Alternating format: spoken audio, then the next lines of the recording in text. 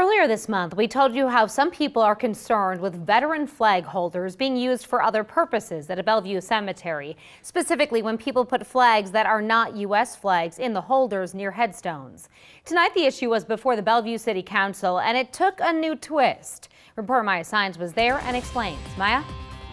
Yeah, Jen, the discussion of whether or not to allow non-U.S. national flags to be displayed at graves at Bellevue cemeteries has become so controversial, the cemetery committee resigned today, just hours before tonight's city council meeting. Following years of heated discussion over vague and specific regulations related to Bellevue cemeteries, the cemetery committee and city members went head-to-head in front of the city council over new proposed ordinances.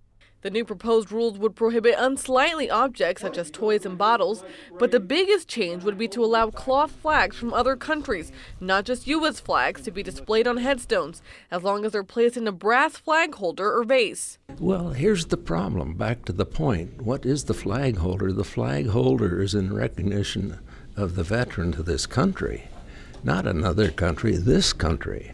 Alan Hawley, a veteran who sat on the cemetery committee for nearly 13 years, doesn't like the new rule.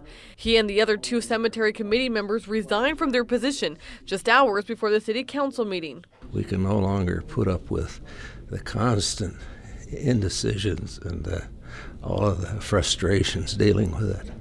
So we're through. Bellevue Park Superintendent Brian Madison says a cemetery is a public cemetery that's cared for by the city, not a military cemetery. Therefore, if U.S. flags are allowed to be displayed, the city cannot exclude other national flags. I served in the United States Air Force with people that became American citizens, and they were proud of their heritage. They, if they were Mexican American or if they were Filipino American, but they were also proud to become Americans and serve wearing our uniform. And if their family wants to honor them by putting their national flag from their background next to the American flag, I believe we should allow that. The Bellevue City Council will vote on the new ordinance with the revised changes at the next city council meeting on December 11th. Reporting live from the studio, Maya Sines, 3 News Now.